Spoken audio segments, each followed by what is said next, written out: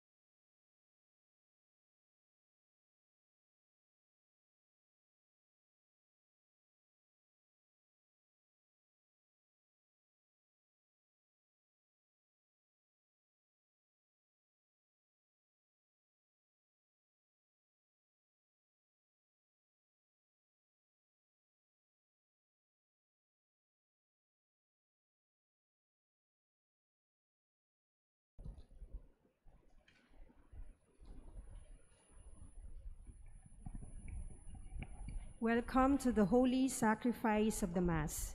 Today is January 24, 2021, and we are on the third Sunday in Ordinary Time. Today, we also observe National Bible Sunday. Our presider is our chaplain, Reverend Father June Sescon. Please stand and let us sing the entrance hymn.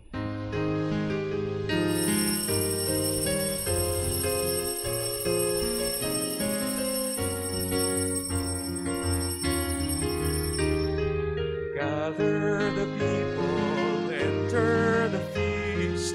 All are invited, the greatest and least. The banquet is ready, now to be shared. Join in the heavenly feast that God has prepared.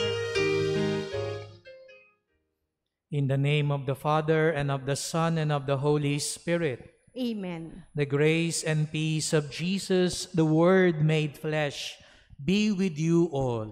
And with your spirit. Welcome, dear sisters and brothers, as we gather for the holy sacrifice of the Mass on this third Sunday in Ordinary Time.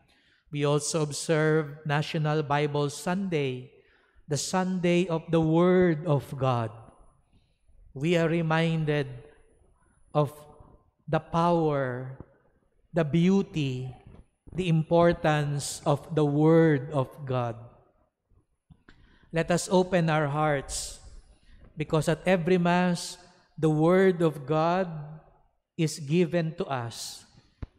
Let us pray that our encounter with the Word of God, with Jesus, the Word made flesh, be fruitful and grace-filled.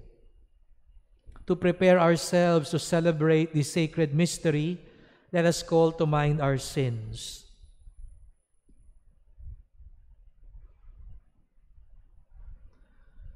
For the times we have turned a deaf ear to your invitation to follow you more closely and to live as you have taught us, Lord, have mercy. Lord, have mercy. For the times we have failed to be good news to our neighbors and friends, Christ, have mercy. Christ, have mercy. For the times we have failed to contribute to the building of a better world because of our attachment to material interests, Lord, have mercy. Lord, have mercy. May our loving God have mercy on us, grant us healing and peace, teach us to forgive one another, and bring us all to everlasting life. Amen.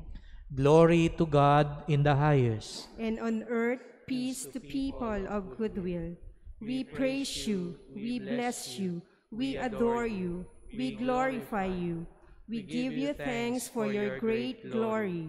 Lord God, Heavenly King, O God, Almighty Father, Lord Jesus Christ, only begotten Son, Lord God, Lamb of God, Son of the Father, you take away the sins of the world, have mercy on us. You take away the sins of the world, receive our prayer. You are seated at the right hand of the Father, have mercy on us. For you alone are the Holy One, you alone are the Lord, you alone are the Most High Jesus Christ, with the Holy Spirit, in the glory of God the Father. Amen. Let us pray.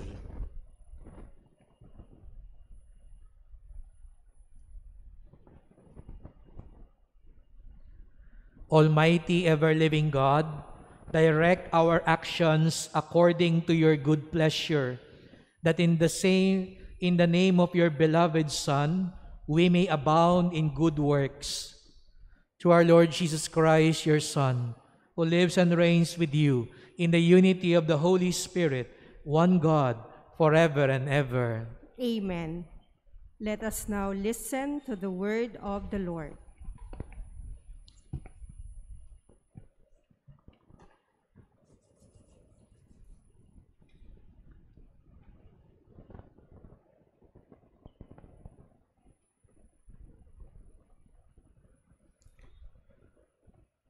A reading from the book of the prophet Jonah.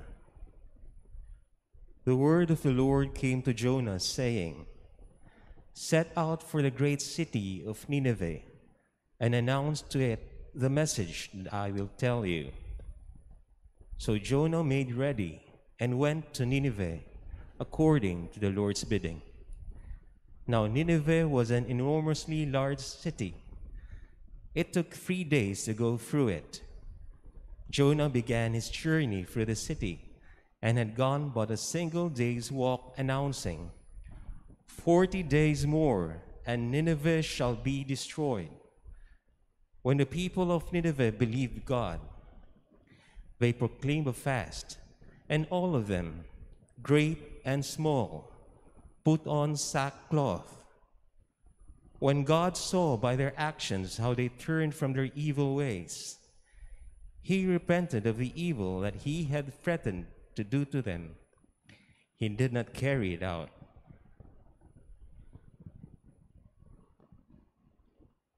The word of the Lord. Thanks be to God. Teach me your ways, O Lord. Teach me your ways, O Lord. Your ways, O Lord, make known to me. Teach me your path. Guide me in your truth and teach me, for you are God, my Savior. Teach me your ways, O Lord. Remember that your compassion, O Lord, and your love are from of old. And your kindness remember me, because of your goodness, O Lord.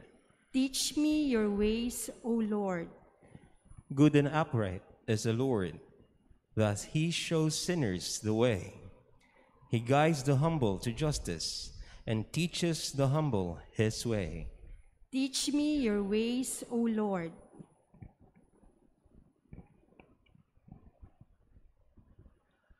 A reading from the first letter of St. Paul to the Corinthians. I tell you, brothers and sisters, the time is running out. From now on, let those having wives act as not having them, those weeping as not weeping, those rejoicing as not rejoicing, those buying as not owning, those using the world as not using it fully. For the world in its present form is passing away.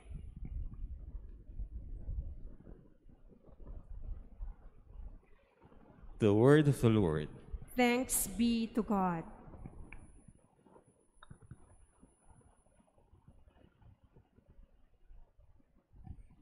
Let us now honor the Holy Gospel.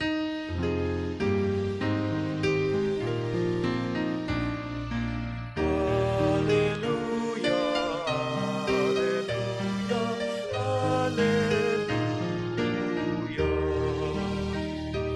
All together, the kingdom of God is at hand. Repent and believe in the gospel.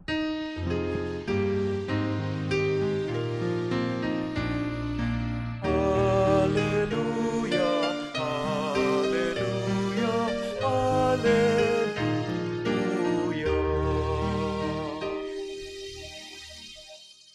The Lord be with you. And with your spirit. A proclamation from the Holy Gospel according to Mark. Glory to you, O Lord. After John had been arrested, Jesus came to Galilee proclaiming the gospel of God. This is the time of fulfillment. The kingdom of God is at hand. Repent and believe in the gospel. As he passed by the Sea of Galilee, he saw Simon and his brother Andrew casting their nets into the sea. They were fishermen. Jesus said to them, "Come after me, and I will make you fishers of men." Then they abandoned their nets and followed him. He walked along a little farther and saw James, the son of Zebedee, and his brother John. They too were in a boat, mending their nets. Then he called them. So they left their father Zebedee in the boat, along with the hired men, and followed him.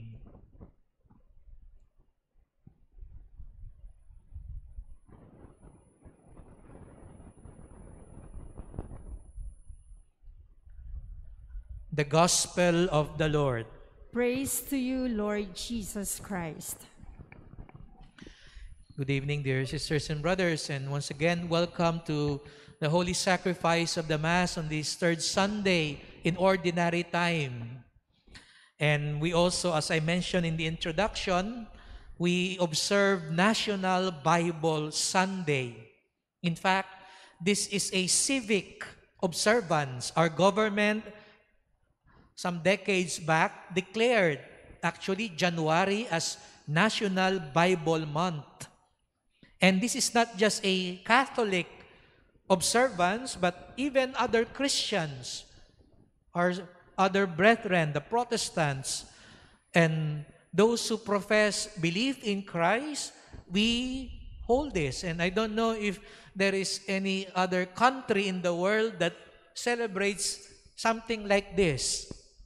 So much so that Pope Francis, 2 years ago, he decreed that the third Sunday in Ordinary Time will be called Sunday of the Word of God. But even before Pope Francis declared that, we in the Philippines, we are already observing this devotion to the Bible every month of January. So you see, there is a convergence. And hopefully, that would give us an impetus to really appreciate the Word of God, especially as contained in sacred scriptures. Once a year, we are reminded The Word of God is important, especially the Bible. Hindi na ako magpapataas ng kamay, pero ngayong National Bible Sunday, Sunday of the Word of God, meron ba tayong Bible? No? Lahat ba ang mga Katoliko? Sana po, bawat Katoliko may Bible. It is sad, and we confess with humility and even shame that at times the Word of God is associated, identified more with others rather than with us. Na, di ba, minsan pag may nakatabi kayo sa jeep, sa bus, sa MRT, masabi mo, sino yung Katoliko? Siya yung pagdumukot, may dalang nagro-rosaryo, nakasuot ng scapular, no? May dalang nobenaryo ng Sacred Heart at Perpetual Help. Yan ang Katoliko. Pero aminin natin, pag may nakatabi kayo, tas may dalang Bible, lalo na yung medyo, sira yung mga pages, minsan ang nasa isip natin, ang sasabihin iba, ano kayang sekta to? No? Born again kaya to? Pastor ba to? Aminin natin, hindi natin agad naisip na Katoliko kaya siya. Nakakalungkot that the Word of God is even identified more. That's why let us reclaim that. Let us understand that as Catholics, we should also have a devotion to the Word of God, especially the Bible. Kaya, yung tanong ko kanina, sino yung may Bible? Sana nga ho, lahat tayo may Bible. Maging resolution natin. Pero hindi lang yon. Mamaya ho, pag uwi ninyo, kunin nyo ho yung Bible nyo at hipan nyo. Baka maalikabok na ho. Kasi nga ho, baka naman meron nga tayong Bible, pero yun, minsan nasa altar, nakabuklat, parang naging display lang. O, minsan yung mga kinakasal ko, may Bible sila. Dadalawin ko kayo. Titignan ko yung Bible na yan. Baka nag-silver jubilee na kayo sa kasal, parang bagong-bago pa rin yung Bible. Baka hindi pa nabubuklat. Kaya sana hindi lang magkaroon ng Bible, sana rin basahin ang Bible.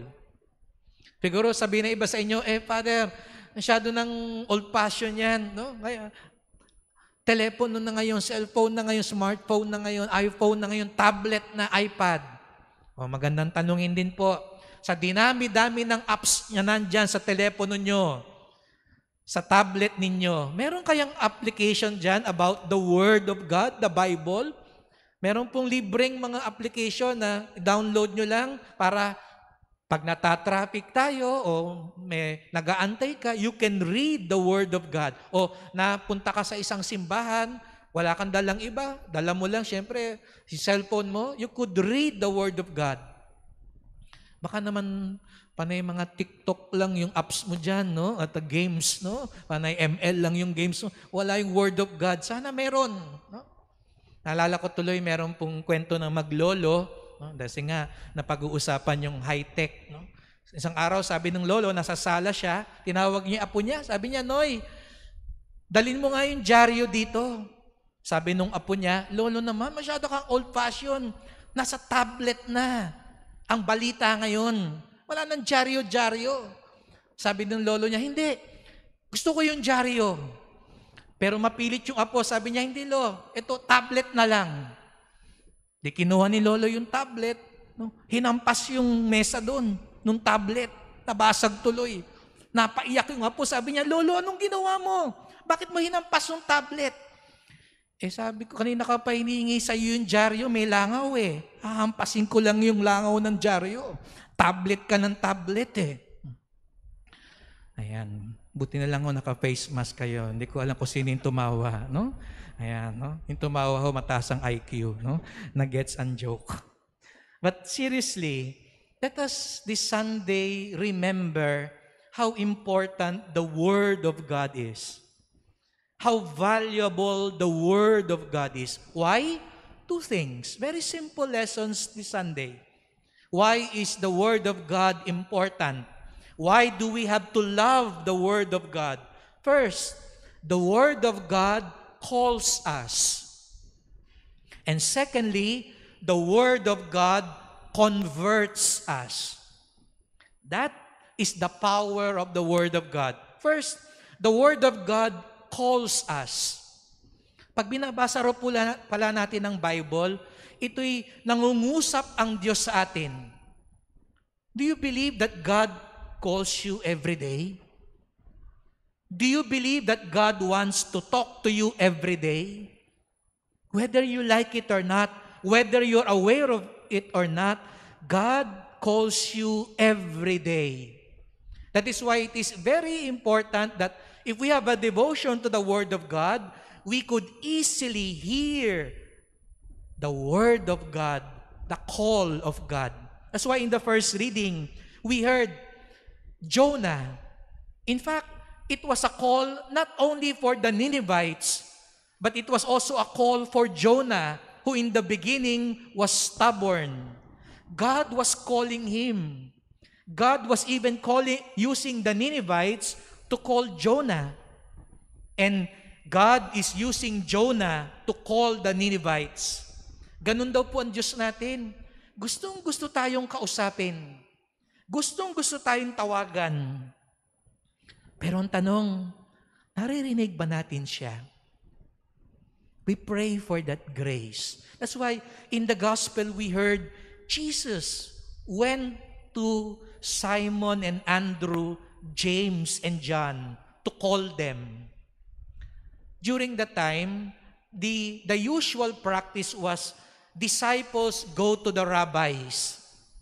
They are the ones who go to the rabbis and say, I want to follow you. I want to learn. But notice, in the case of Jesus, it is different. It was Jesus who went to them. It was Jesus who called them. That's why later on in the gospel, Jesus would say, you did not choose me. I chose you. I called you. Let's pray for that grace. Gustong-gusto tayong kausapin ng Diyos. Pero lumilipas ang araw, hindi natin naririnig ang tawag ng Diyos. Kaya maganda palang magbasa ng Bible. Nakikinig tayo sa misa, nagninilay tayo sa salita ng Diyos, para maging handa tayo pag tinawag tayo ng Diyos. Kasi may gustong sabihin sa iyo ngayon si Lord. Lalo na ngayong pandemic, may gustong sabihin sa iyo. Narinig mo na kaya? Perhaps you need to open that Bible so that you may be surprised by reading that Bible, you would hear the call of God. Because the Word of God calls. The second, the Word of God converts. How do you know if you really heard the Word of God? How will we know if the Word of God is really in our midst? Pag naaalala mo lang ba, mamaya pag kumain ka, ano ba yung first reading? Yung si Jonah. Yung gospel, yung si Peter. No. Not only because you remembered what was proclaimed. Not only because you memorized Bible verses. You really heard the Word of God. If it converts you, it transformed you, it changed you. Yun daw po ang sukatan kung talagang narinig natin ang salita ng Diyos. Binago tayo ng salita ng Diyos. That's why in the first reading, the Ninevites, when they heard Jonah, they changed their ways. They repented.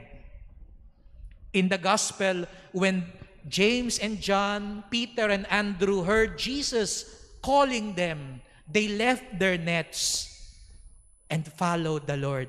Iniwan nga nila pati tatay nila. Their lives were changed. They got converted. Sisters and brothers, that is the power of the Word of God. It converts us. Because that is what Jesus meant when He said the very first words in the Gospel of Mark, this is the time of fulfillment. The kingdom of God is at hand. Repent and believe in the good news. Ano pala yung good news? Di ba, pag sinabi sa'yo ng kaibigan mo, o may tinext sa'yo, may good news ako sa'yo. How do you define good news? Pleasant news? Nice news? News that makes me feel good? In the Bible, that is not the meaning of good news. The Greek word for good news is euangelion. And that means it is the type of news that radically changes your lives.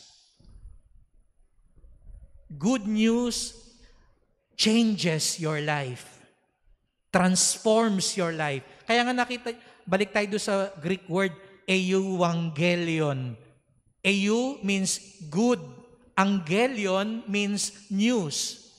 May katunog ba yun? Angelion, angel, angel. Because notice, in the Bible, when people were visited by angels, when the good news was given to them, nabago ang buhay nila. Naiba ang buhay nila. Hindi siya good news pag hindi nabago ang buhay. And that is what the Word of God is for us. The Word of God converts us. It is good news. And during this time of pandemic, alam ko po iba sa atin, tuwan-tuwa, nakakasimba kayo sa maraming simbahan, nakaka-attend kayo ng maraming recollections, maraming talks. At alam ko naman po, namimili tayo ng mga pare, namimili tayo ng mga bishop, ng mga madre, mga speaker. At sabihin natin, ay, gusto ko to si Father, maraming joke. Ito si Father, magaling to. Talagang matalino, very concise, may system, may outline. No? May mga acronym. Itong si Father na ito, maiksi lang mag-homily, gusto ko to. Alam ko, namimili tayong lahat. Natutuwa tayo. But at the end of the day, the question is this: were you changed by that preaching? Were you changed by that proclamation? Because if not, natawa ka lang, na-entertain ka lang, may natutunan ka nga, it made you feel good, that is not yet good news. Kaya minsan nakakatuwa, ang galing ni Father noon mag-talk. Ang galing ni Father nung binigay niyang recollection tungkol sa forgiveness. Magpapatawad ka na ba? Ay hindi. Nakakatuwa lang yung talk niya. Hindi ho good news yun. Kasi hindi ka na bago pa rin. Ay, ang ganda ng talk ni Bishop tungkol sa, faithfulness. O, magiging faithful ka na ba? Ay, hindi, mahirap eh. Pero very interesting yung talk. That's not good news yet. Because real good news will change your life.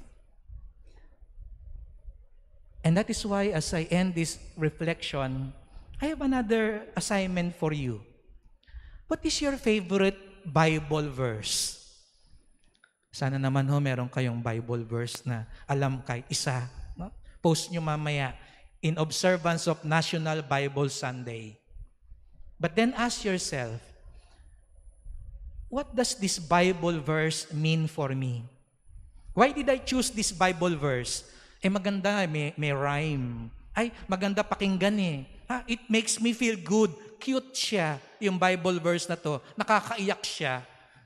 Nakakatuwa siya. But if that Bible verse will not change your life, for example, ang pinili mo, God is love. Pero wala namang love sa'yo. That verse is not good news for you. If you, for example, say, everything is grace, lagi nyo ko narinig, pero reklamo ka ng reklamo, hindi ka naman nagpapasalamat, that verse is nothing. It's not good news because it is not changing and shaping your life. The Word of God converts. As we continue with this Mass, dear sisters and brothers, let us pray for one another that we may have a deeper love for the Word of God. Dear Lord, thank you for giving us your Word. Teach us to have a devotion to your Word, especially in the Bible. because your word calls, your word converts, your word is good news.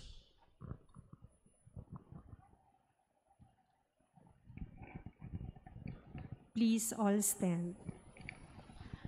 I believe in one God, The Father Almighty, maker of heaven and earth, of all things visible and invisible.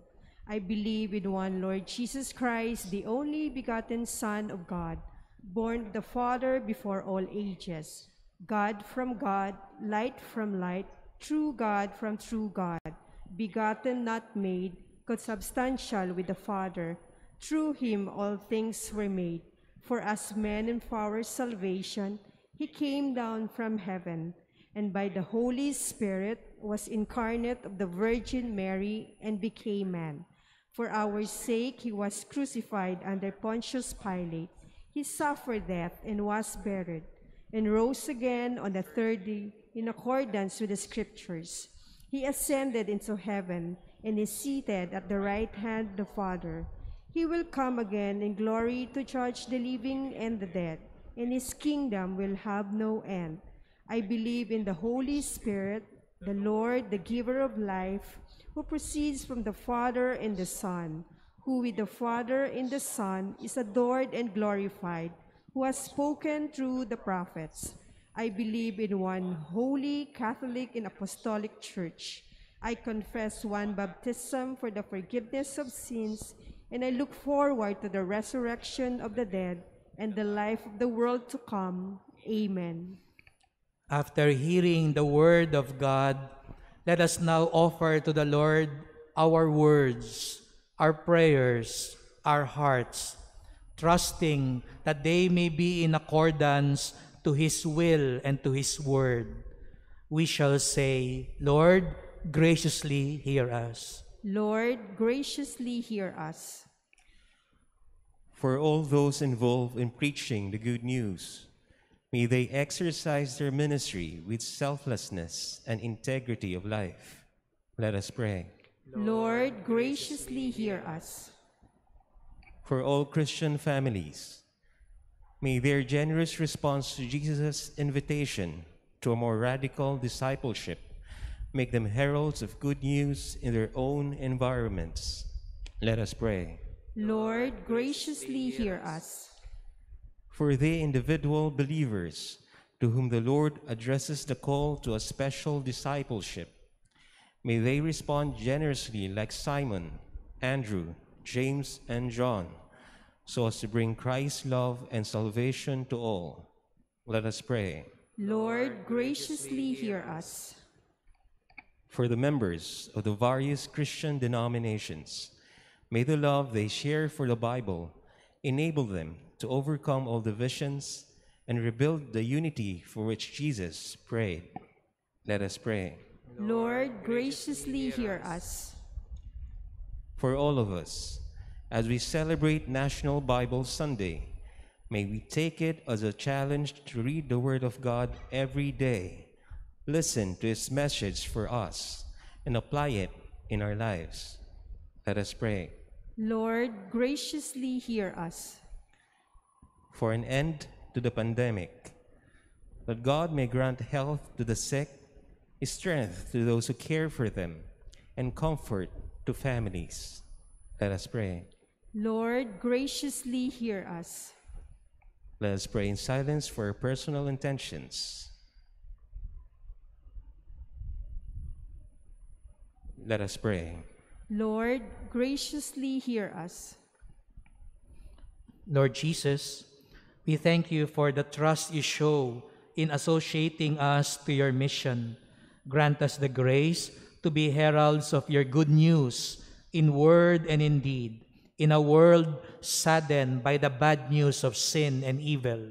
You who live and reign forever and ever. Amen.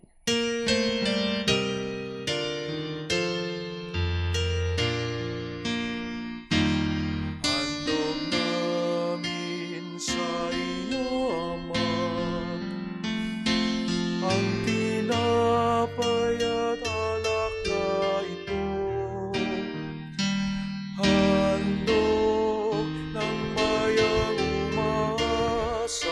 sumasamba't nagmamahal sa'yo. Naway dalhin ng iyong anghel ang aming panalangin sa iyong dambana, katulad ng halimuyak ng insensong umakyat sa kalangitan. Handog namin sa iyo, Ama, ang tinapay at alak na ito, handog ng bayang umasa, sumasamba't nagmamahal sa'yo. Please all stand. Pray, brethren, that my sacrifice and yours may be acceptable to God, the Almighty Father. May the Lord accept the sacrifice at your hands for the praise and glory of his name, for our good and the good of all his holy church. Accept our offerings, O Lord, we pray, and in sanctifying them, grant that they may profit us for salvation. Through Christ our Lord. Amen.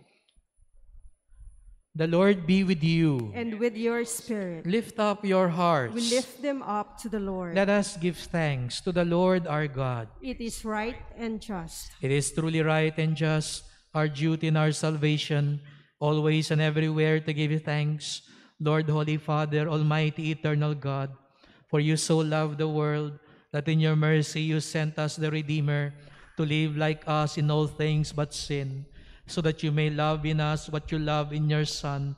By whose obedience we have been restored to those gifts of yours, that by sinning we had lost in disobedience. And so, Lord, with all the angels and saints, we give you thanks, as in exaltation we acclaim.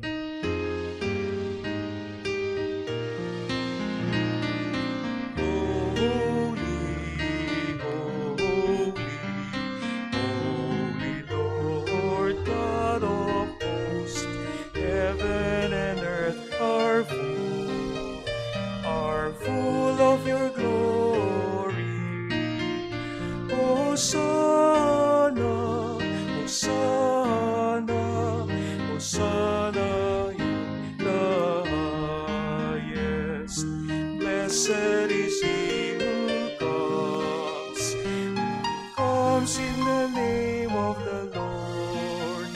Hosanna, Hosanna, Hosanna in the highest. For those who cannot kneel, please put your right hand on your chest as a sign of reverence.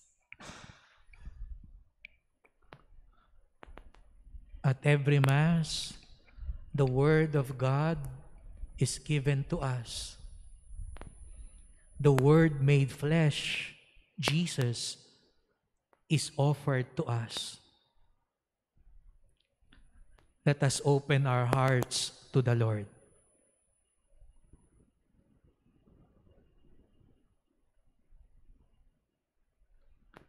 You are indeed holy, O Lord, the fount of all holiness.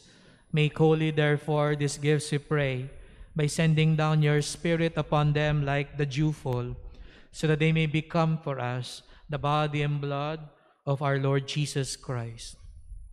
At the time he was betrayed and entered willingly into his passion, he took bread and giving thanks, broke it, gave it to his disciples, saying, "Take this, all of you, and eat of it, for this is my body, which will be given up for you."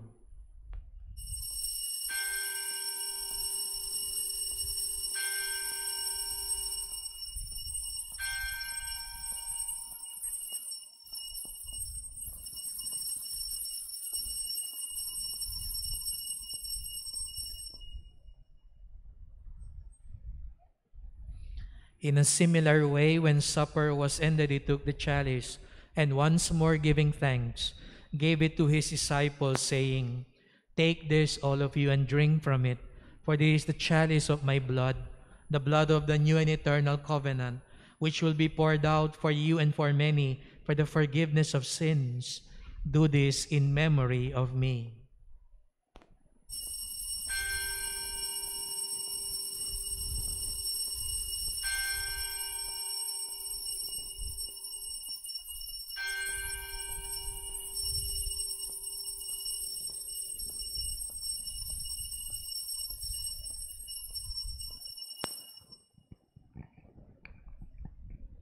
Please stand. The mystery of faith. We proclaim your death, O Lord, and profess your resurrection until you come again. Therefore, as we celebrate the memorial of his death and resurrection, we offer you, Lord, the bread of life and the chalice of salvation, giving thanks that you have held us worthy to be in your presence and minister to you. Humbly we pray that partaking of the body and blood of Christ, we may be gathered into one by the Holy Spirit. Remember, Lord, your church spread throughout the world. Bring her to the fullness of charity, together with Francis, our Pope, Broderick, our administrator, and all the clergy. Remember also our brothers and sisters who have fallen asleep in the hope of the resurrection, and all who have died in your mercy. Welcome them into the light of your face. Have mercy on us all, we pray, that with the Blessed Virgin Mary, Mother of God, Saint Joseph, our spouse, Saint Michael the Archangel, Saint Padre Pio, Saint John Paul II, and all the saints who have pleased you throughout the ages, we may merit to be co-heirs to eternal life and may praise and glorify you through your Son, Jesus Christ. Through him, with him, and in him, O God, Almighty Father, in the unity of the Holy Spirit, all glory and honor is yours forever and ever. Amen. Let us now call on our loving Father. Our Father, who art in heaven, hallowed be thy name. Thy kingdom come, thy will be done on earth as it is in heaven. Give us this day our daily bread, and forgive us our trespasses, as we forgive those who trespass against us. And lead us not into temptation, but deliver us from evil. Deliver us, Lord, we pray, from every evil. Graciously grant peace in our days. By the help of your mercy, may always be free from sin, safe from all distress, as we await the blessed hope and the coming of our Savior, Jesus Christ. For the kingdom, the power, and the glory are yours, now and forever. Lord Jesus Christ, you said to your apostles, and now you're saying it to all of us, peace I leave you, my peace I give you. Lord, do not look on our sins. Pardon us, Lord, when we listen more to the words of men rather than to the word of God. Forgive us when we become stubborn and defiant, when we ignore your call, when we refuse to change. Lord, look on the faith of your church and graciously grant her peace and unity in accordance with your will, who live and reign forever and ever. Amen. The peace of the Lord be always with you. And with your spirit. Let us offer each other Christ's peace.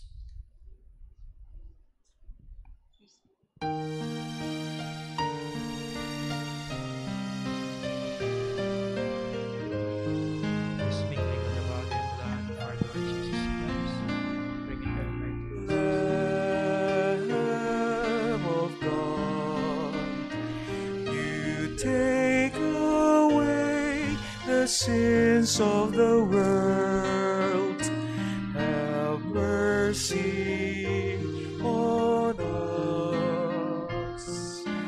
Lamb of God, you take away the sins of the world. Have mercy on us. Lamb of God, you take away the sins of the world.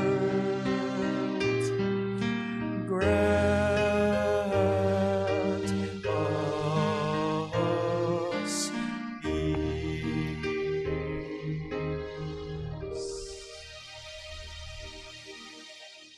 Behold, Jesus Christ, the Word made flesh, the Lamb of God who takes away the sins of the world. Blessed are those called to the supper of the Lamb. Lord, I am not worthy that you should enter under my roof, but only say the word, and my soul shall be healed.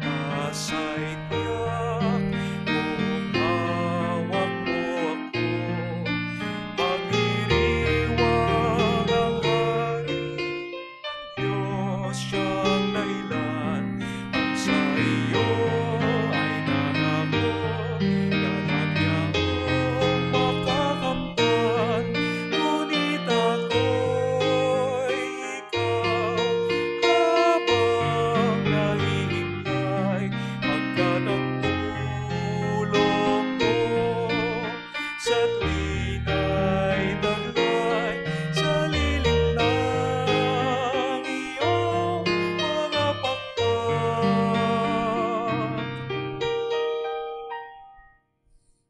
Umaawit, umaawit, umaawit ako.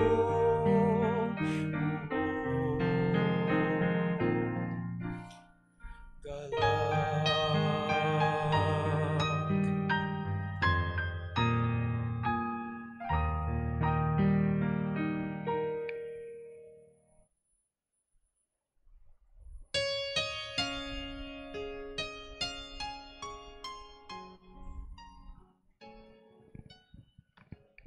Please kneel and pray the Oratio Imperata against COVID-19.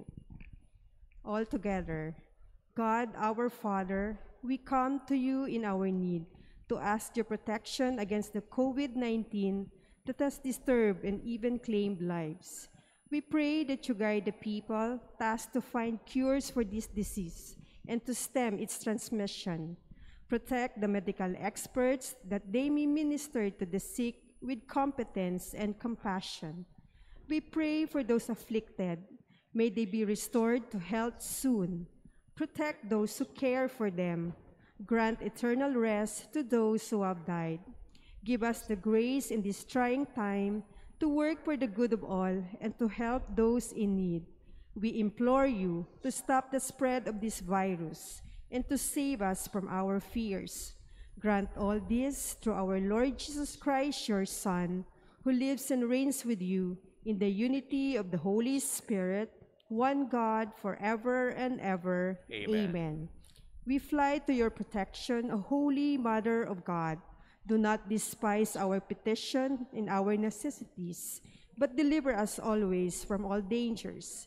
O glorious and blessed Virgin. Amen. Amen.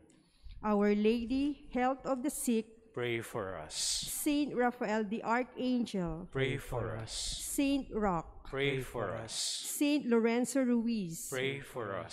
Saint Pedro Calungsod. Pray for us. Please all stand. Let us pray. Grant, we pray, Almighty God, that receiving the grace by which you bring us to new life, we may always glory in your gift.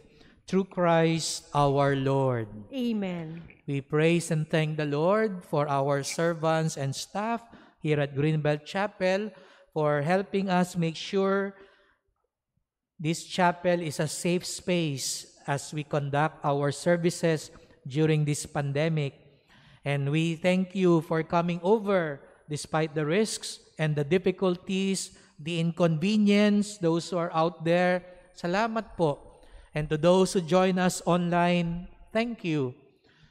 And thank you also for supporting Greenbelt Chapel, for making Greenbelt Chapel your spiritual home.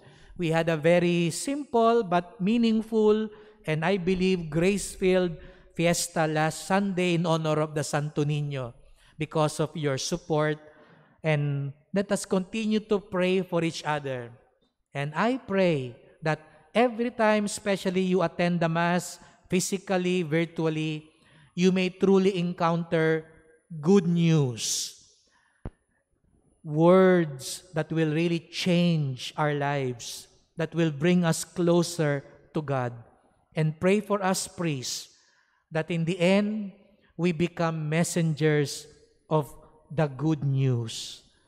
And may the good news be our strength, our hope, our healing as we journey through this pandemic, because Jesus is our hope, our peace, and our strength. The Lord be with you. And with your spirit. Bow your heads and pray for God's blessing. And I invite you now to include in your intention people who need God's healing, peace. People right now who who need to hear the Word of God, who are finding it difficult to change, to experience conversion. Let us pray for them. Let us share this blessing with them. May God bless you with every heavenly blessing, make you always holy and pure in His sight, pour out in abundance upon you the riches of His glory, and teach you with the words of truth. May He instruct you in the good news of salvation and ever endow you with fraternal charity through Christ our Lord. Amen. And may the blessing of Almighty God, Father, Son, and Holy Spirit come down upon you and remain with you forever. Amen. The Mass has been offered. Go and love the Word of God. Thanks be to God.